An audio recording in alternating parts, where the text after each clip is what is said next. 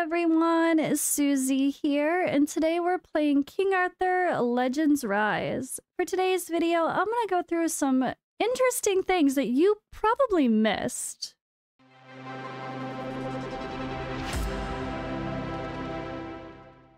Alrighty, and if it's your first time finding me because of King Arthur, hello. I used to go by Ivy League Gaming. I have played gacha games for quite a while, starting with Raid Shadow Legends, which I quit a couple years ago. I've played so many more since, and it's fun to try another one, and this one's going really well. I didn't like it at all at first, but now I do. It grew on me the past few days, now that I'm getting deeper into the gameplay, and I'm genuinely excited and curious to start working with the different bosses and team synergies. But for today's video, I've wanted to start going through some things that I've noticed that maybe aren't so obvious. Like easy menus that are like easy things, buttons, menus that are easy to miss, features that you probably don't even realize are there.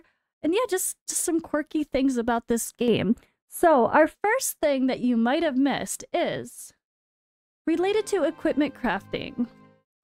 Did you realize you can craft without the top items? I say this because on the very first day that I unlocked this, I saw 0 out of 1 for here, and 0 out of 1 for here, which now I have this. And I was like, ah, shit, what the hell? I clicked this, and I'm like, okay, how do I get this? We have to wait until Chapter 1 of Hard, Battle 1-4 to unlock this? Why the hell are they showing me equipment crafting if I can't even use it until Chapter 1? Why did they unlock it early? I was really annoyed. I set it down, I walked away. And then it took my husband, Odd1 Gaming, who's also playing this, to be like, you can craft, you don't need those things. I was like, you don't? But this is the reality. These extra items just boost the chances of getting a higher rarity item. So you can see here, if I click it and it's glowing blue like the other things, it's activated. If I don't, it's not. So you can craft without this. Just craft what you want. The vigor sets I know are going to be really important. Recharges 1 extra vigor at the start of a turn. That's amazing. I realized I probably should have got that instead of the heal set. I did a heal set for my healer because heal set for healer. We're always going to have a healer, right? But I'm kind of thinking I should have got a vigor set now. But yeah, save. I would say don't use these fancy resources. Save those for when you're crafting 5- and 6-star items of your best sets, which are probably going to be more like the elemental stuff, or I don't know. There's a whole bunch that we can unlock later on that are really, really interesting. Or when it comes to these special materials, getting there's like all this stuff we haven't even unlocked yet personally, because I started a little slow and I'm trying to catch up. But that is one little thing that you might not have realized, and I say that because I saw someone else comment in another Discord forum thinking the same thing about like, what's the point of crafting? How do I get those items if why are they showing it to me? All right, the next thing that you might have missed is during a battle, you can target your enemy to make sure you're beating the boss. So let's go ahead on into one of the dungeons. I guess I will do, I know you have a tusk for this one, right? This is a good example. Let's just do stage 6 of Plain of Beasts. There's I think that's my team. Oh god. So I have another quirky thing about this that we're actually going to mention. So let's go in and start the battle. Skip the animation even though it's cool. Alright, so here we go. Boom. We're battling, but it's attacking. Let's say they're attacking the tusk. You don't want them to attack the tusk. You just have to click on the boar. See how it, like, look at the arrows? It's pointing very directly at the boar. And then if you click the tusk, it's pointing very directly at the tusk. Kind of like in Dragonair, how they show the lines of who's attacking who. This is the same in AFK Journey. But like if you want to take out the tusk first, you can boom, click the tusk, make them take out the tusk first. It really depends on your team for some of these. Sometimes it's better to take out the extra things first. Sometimes it's better just to go all in and attack the boss. But see how fast that was actually attacking the tusk? And now boom, the focus is just on the boss. Easy peasy. So if you are trying to get through a level that you're stuck on, maybe try prioritizing different things while you're doing your full auto run if you are using the full auto up here in the corner. Alright, the next thing you might have missed is the need to screenshot and save your best teams. Whether that's writing it down on a piece of paper, taking a screenshot, recording a video, whatever you do that makes you remember stuff. There's a little bit of a quirky thing happening in this game that I'm not sure if it's a bug or if it's correct. So, okay, Plains of Beasts. This is my team, right? We have Tristan, Merlin, which I probably could adjust this a little. But yeah, Tristan, Merlin, Anguish, and Isolde. Okay, now, I want to try to beat Plains of Beasts 7, okay? But let's say I want to bring in, I don't know, who should I bring in instead? It's for the sake of argument. Let's just bring in not her and pretend that Clementine is built. She's not, but let's just bring her in. Okay, let's try to beat Plains of Beasts 7, right? Or 7, yeah, 7. Okay. Okay. I'm just gonna let this full auto and then fail because my healer's gonna die. And then I will come right back and show you what this is all about. Alright, so let's say you were experimenting with your teams. Oh, damn. Well, that sucked. Alright, I'm just gonna go back and farm what I was farming with this, right? Okay. Clementine was not what I was using for stage 6.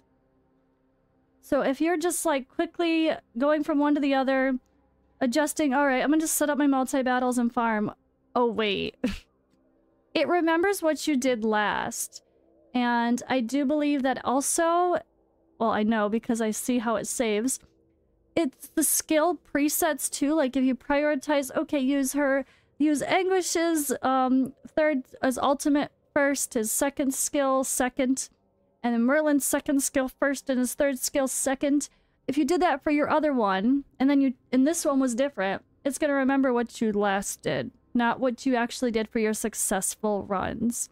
So if you have something that's really successful and you're going on to experiment, trying out different characters, make sure you save a screenshot of what worked really well and make sure that does include any sort of prioritization you did or the skill presets that you did if they were very specific and quirky.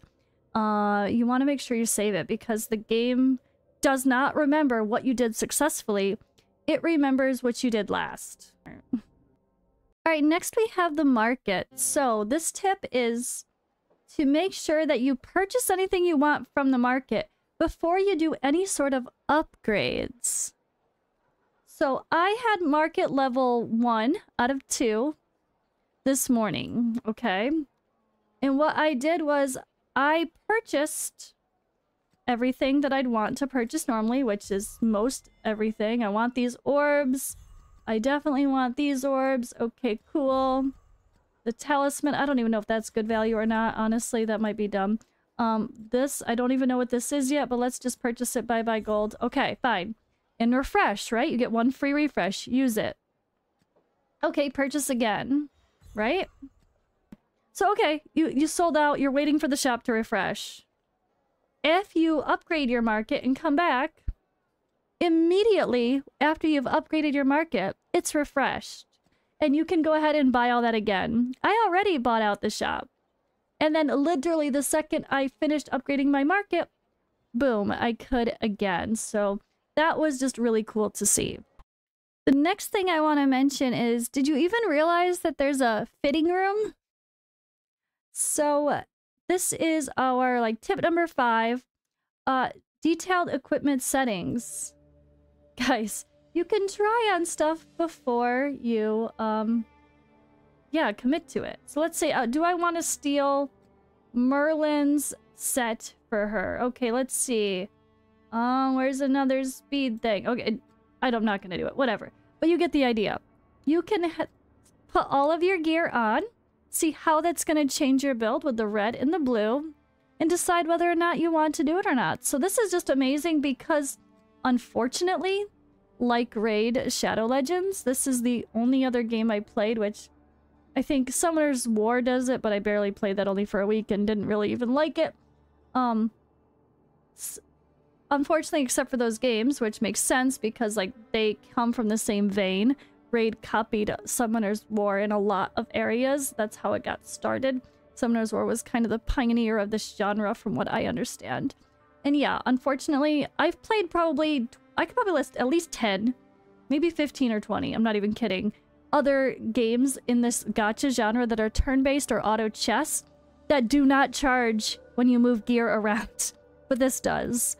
So, it at least, like Raid, it does have a fitting room. So, you can actually filter pretty good too. You can filter by the sets, you can filter by star and rarity, and main stats and substats. So, it's actually a pretty solid fitting room, and I think it's just a really nice addition to have this already at the start of the game. Now let's go to our clans. So, one thing I wanted to mention is the reality of your clan cooldown. So, if you want to leave your clan, there I am. Okay, leave clan. If you leave your clan and you want to go to another one, it takes 24 hours for the cooldown. If you get kicked from your clan, some games, if you get kicked instead of move, they don't make you wait as long. Nope, still takes 24 hours. So, unfortunately, you could have just joined a random clan, done your clan raid for the day, and then they could have kicked you because they don't know you or whatever, and you are just screwed for 24 hours to join another clan. So I just really wanted to mention that. I think it must mention it somewhere, right? It must mention it somewhere. It does say, it does show the join and establish. This will have a cooldown. Yeah, it actually doesn't say. Oh, interesting. It actually doesn't say clearly. So good thing I'm saying it, I guess, because it doesn't clearly tell you that if you want... Are you sure you want to leave? You will have to wait 24 hours before joining another clan. Does it say that? I don't remember, and I don't want to test to find out and accidentally leave my clan. So yeah, that's just something really important to know. And if you want to be like, oh, leader, can you kick me so I have a shorter cooldown? Unfortunately, no, they don't allow that. So it's really dumb when games have a long cooldown in the first few days of an account, because many people just join a random clan before they get set in one that they actually want to be with. Just in the meantime, you're like, oh, we don't have a spot for you. Hold on, we'll let you know when we have a spot. 20 minutes later, you're like, oh, we got a spot. Go ahead. And you're like, I just joined another clan. So, unfortunately, that's not the best. Yeah. And then we have clan attendance. So, clan members, alright, cool, cool, cool. Clan missions, there's all this stuff. But there's also this attendance. And this is something really important for even a casual clan to be aware of. And if you're going to play this game and be in a clan, even if you're in a casual one, open the game, click it, click the clan section to sign in, and that's it. Close the game if you have to. If you cannot play because you're just busy, life's busy, whatever, that's logical. But please, everyone, try to help your clans, because look at this. There's only 25 people in a clan, right? And the only way to get the special summoning ticket every day, which is amazing, right? That's a free ticket. Free summon every single day. The special ones, too. But you have to have every single person check in. Which, that can be rough. Even in an active clan, someone might forget to log in to the clan thing one day. Like, that's life, right? You're gonna forget. So, this is something to keep in mind. Even if you're running a more casual clan, you might have to really be like, if you miss multiple and cause us not to get our rewards, that's when people start to, you know, boot. Boot people, even if it's casual, you still are hurting your clan for just not clicking it for 5 seconds and closing the game. So try to keep that in mind. Even if you're traveling, busy, log in, help your clan out, and close the game if you can't do anything at all. Or have a friend log in for you, at least. Alright, there's another thing that's kind of shown, you can see here, that I want to talk about, and that is the rate information for, like, every resource in the game is pretty much shown. Now, if it's something that can drop, right? So, okay, rate info. This opens up this. you can actually see the drop rates of like everything in the game. Did you realize that? Did you even click? Probably not. So from the special summons, the individual drop rates of every single hero is here. There's no hiding it. So when it comes to the legendaries, are some legendaries more popular or easier to drop than others? No, they are equal rates, exactly the same. What about rares? Are some rares more common than others? No, they're not. They specify every single individual hero and what their rate is. Now, this is something that's really important because a lot of games like Raid and Watcher of Realms have received some heat for not showing this. Dragonair doesn't show this either. But I really think for certain markets, especially the Asian markets like China, and I think Belgium is very strict as well with the gambling laws. If you don't display the rates of a gacha thing, they don't allow it. So that's a quirky thing that this actually allows them to please the gambling laws of most countries by setting this. And then it's transparent. If they start to make certain legendary characters a little bit more harder to pull than others, we should be able to see that right here. And it's not just summons. Look at this. Like this section: summon, rate up summon, rise summon, relic shard summon item, random keepsake chest. Exactly what can drop from those. The rates for everything. It's so interesting. Random material chest. Equipment crafting, right? Crafting 3 to 4 star. What is your exact chances to get a 4-star versus a 3-star? It's actually pretty interesting that they show this. And then you can see what happens when you use those high-grade materials that we talked about in the first tip. It makes it even playing field of getting 4-star versus 3-star, legendary versus rare. 25% chance, boom, when you use those. I think that's just really cool to be that transparent when using both of those items, to be clear. Equipment shop. So what is this? Chances for... Okay, it's being slow, of course. Bruh. So, what is going to show in the stock list, even? Even what shows in the shop list. What's in stock? What can you purchase? What are the chances that you're going to have something show up in the shop? That's so crazy. Like, this is so nice to have pure transparency in all of this sort of stuff with raid info. I think a lot of people would appreciate that.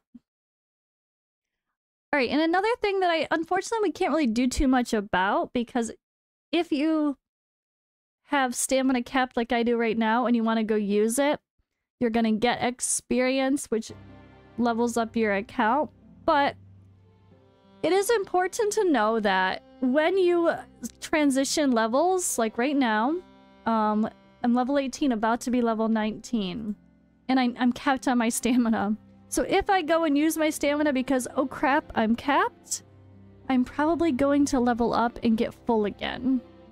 So if you're busy and you don't have the time to leave open the game to be able to farm another cap, try to do the bare minimum of what gets you not fully capped.